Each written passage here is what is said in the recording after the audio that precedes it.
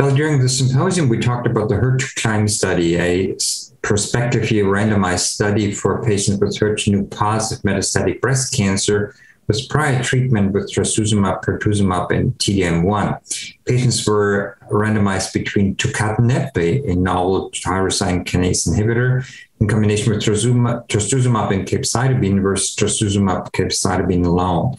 And that study showed a significant benefit in progression-free survival and also overall survival, favoring the combination with Tucatinib.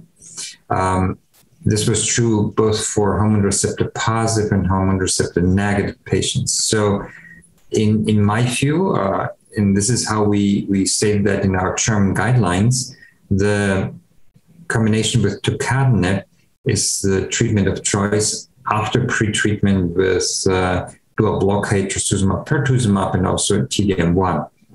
Now, as you already mentioned, we saw the data from Destiny Breast 03 study at ESMO 2021, and that probably generated a new standard of care, showing T-DXd is much better, more effective than T-DM1.